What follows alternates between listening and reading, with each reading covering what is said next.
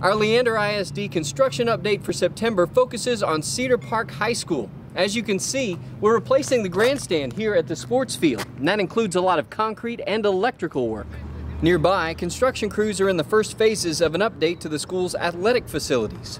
This includes construction on a new locker room and safety upgrades at the softball diamond. And speaking of security upgrades, construction on a new, secure entrance to the front of the school is slated to begin June 1st, with construction scheduled to be completed by the start of the next school year.